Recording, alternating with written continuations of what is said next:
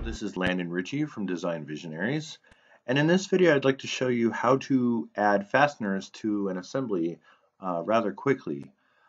Um, the trick for this is that when you're designing a part and you need to add screws, and so these are going to be added in the assembly view, you're going to be putting in each individual screw, and many times when you're working in an assembly, it's a very tedious, long, and boring task to sit there and put in a screw for every hole that you're trying to fasten.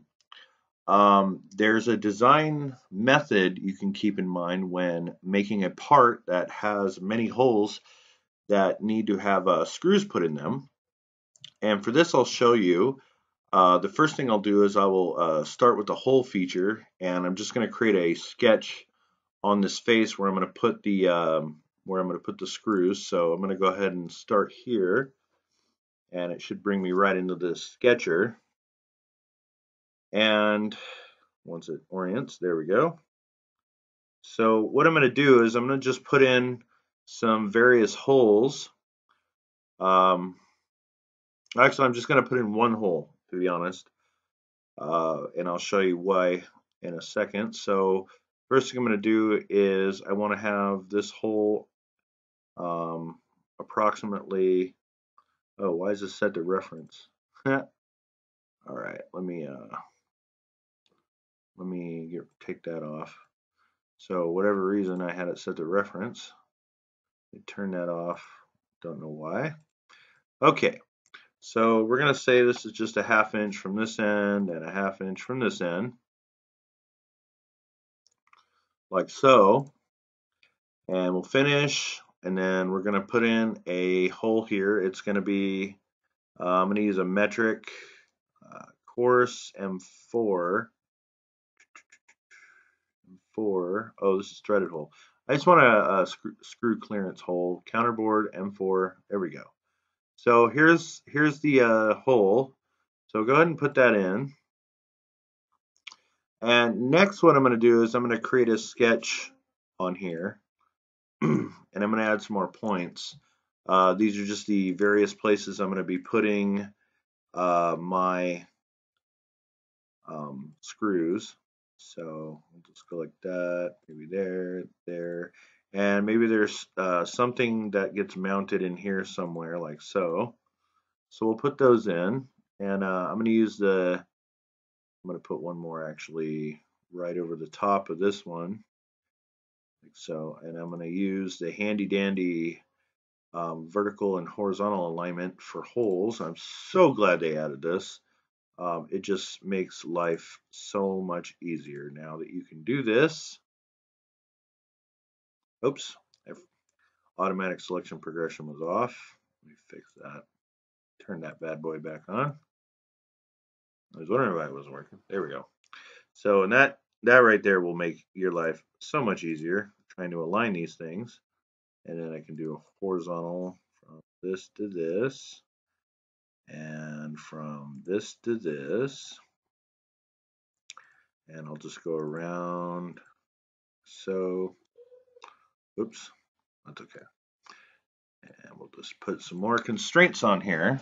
And we'll do a couple horizontal ones here. So, and you. And I want these to be aligned horizontally as well as you. And do some vertical ones between these, like so. Okay. And then I just need to do some dimensioning. So actually I'll do a midpoint. I want this to be at the center of that. This, that, this, and that. I don't, yeah, and this and that. Okay. Then, lastly, I do need to put a few dimensions on. So this is going to need to be 0.5 from here. I don't need to put the 0.5 here because they're all constrained to this top corner one. I will, however, need to do it to the bottom here. So I'll put a 0.5 there. There we go. And then for this one, I do want to do a midpoint. So what I'll do is I'll draw a reference line. and use this reference line as my midpoint for this, like so. And then I can just do it again right here. Create that as a nice reference. However you're going to make this, make your model, and you have all these holes you need to put in. Basically, I'm just making something to show various holes. And then we can decide on how far apart this is going to be. So we'll say it's a 3.5 by 2.5. Should be fine. There we go. And now the sketch is fully constrained. And notice there's only like 4 dimensions on this whole thing. The rest is using those nice horizontal and vertical constraints, which I absolutely love. I'm so glad. It was so lame to have to sit there and draw a line if you wanted to do that before and use the line horizontal one. All right, so now that that's done, I'm gonna finish that sketch. And now what I'm going to do is, instead of just using the hole feature and putting a hole on every single one of these, I'm actually going to use a pattern feature. And I'm going to select general pattern. And the feature I want to pattern is this hole, but I'm going to select it from over here, just so I know I'm selecting the right thing. The from location is probably going to be the topmost hole, and then the to is going to be, and this reference point is kind of goofy, and I don't know why it always picks the center of the feature, but you want that to be at the very top. This reference point is a little square. You want that to be in the very same place as your start location.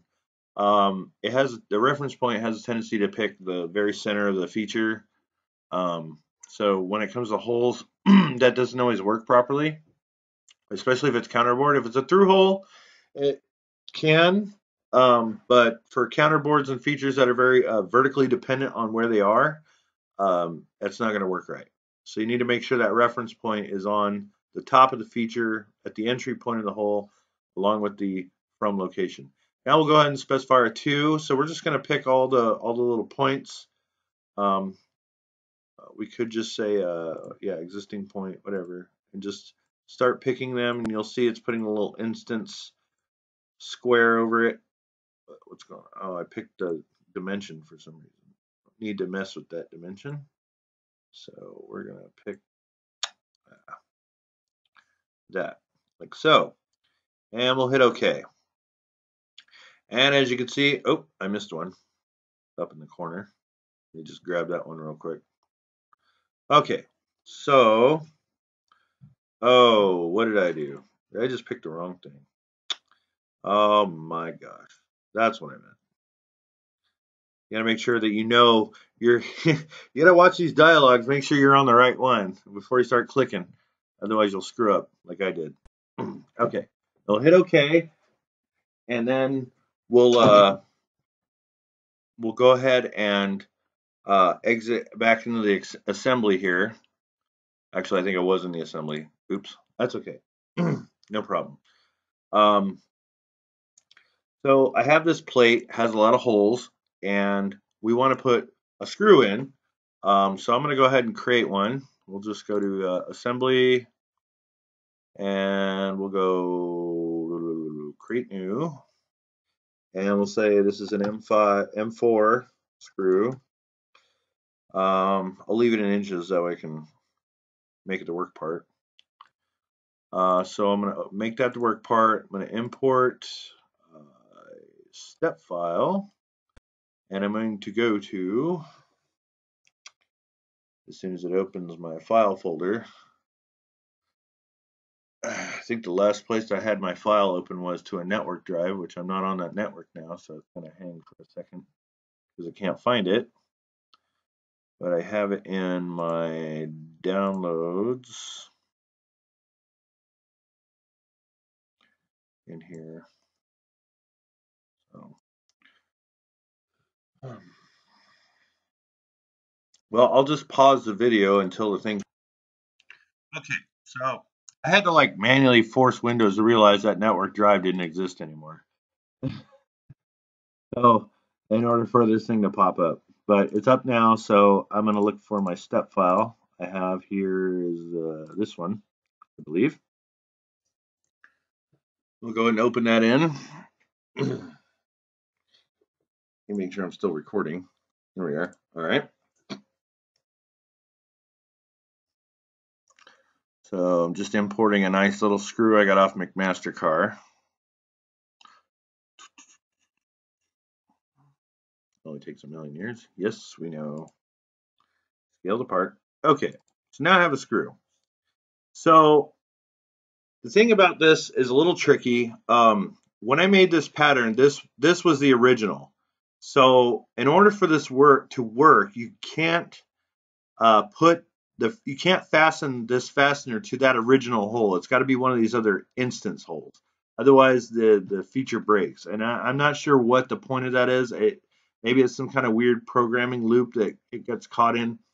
For whatever reason, don't fasten your initial screw or fastener into the original feature. So we're just going to go ahead and do the assembly constraints, use that new align and lock ability, which is basically like a glorified concentric that locks it on rotation as well. So, and we'll just shove that on one of these. Doesn't really matter. Whoops, I just put that on the wrong spot, didn't I?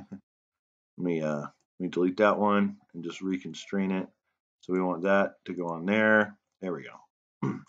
Okay, so I have a nice screw. It's coming through, so it's going to fasten to whatever's on the other side. Great. But I need to put screws in all these holes, and I don't want to sit there and have to go through each one manually, one by one by one. And I know that when you're adding an assembly, you can do a multiple add, but you still got to do it one at a time, over and over and over and over and over. So to save all that effort, you can just simply go to pattern component, you choose the screw, and change this to reference pattern. And look at that. Oh my gosh, it is already filled. It saw the pattern that this was constrained to. It's like, oh, here's all the other instances. Let's put the thing in there. Boom, done. And what's great about this is if you have like a chassis or some kind of a sheet metal body that kind of gets folded around, in multiple sides, so you can use that same general pattern. Just do one hole, and then wait until the end to do your holes, and use general pattern and put them in all the points around the sheet metal body or the chassis or whatever. And then when you come in to put your fasteners in, and all those holes need the same screw, you just put one screw in, and then you reference the pattern that you made in the design, and all your holes are filled with the screws. It's just like that, like magic, and it's so awesome. It saves so much time. So again, this is Landon Ritchie from Design Visionaries, and this is the quick way to add fasteners to your assembly. For more tips, tricks, and tutorials like this, please check us out on the web at designvisionaries.com. We have an NX tutorials section on there. You can also like and subscribe to our YouTube videos. Thank you, and have a great day.